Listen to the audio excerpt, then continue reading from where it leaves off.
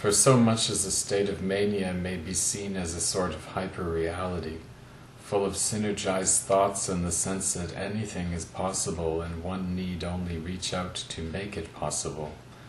Depression is a deep freeze where those things that seem possible in mania, or plausible during a normal mood state, become things that are impossible to achieve during depression. It may be that the impossibility stems from an unwillingness to make the thing possible. Whatever the case, it amounts to the same thing, an impossibility brought about by either a lack of willingness to do the thing, or more to the point, an utter lack of capacity.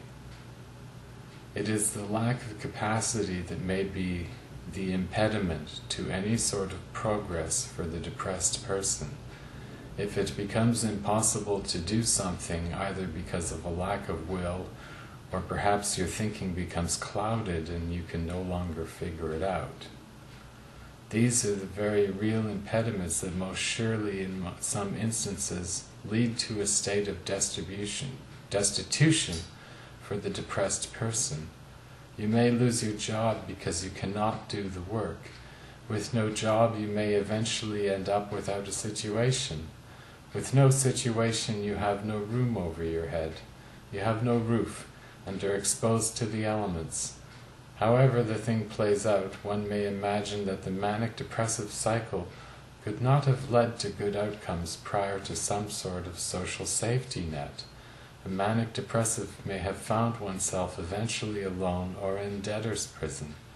It was only with the emergence of asylums that there was a place to keep people like this. But those asylums came to existence during the 19th century and don't really exist anymore, having been replaced by a prevailing wisdom that seeks to treat the mentally ill with medication, not always effective.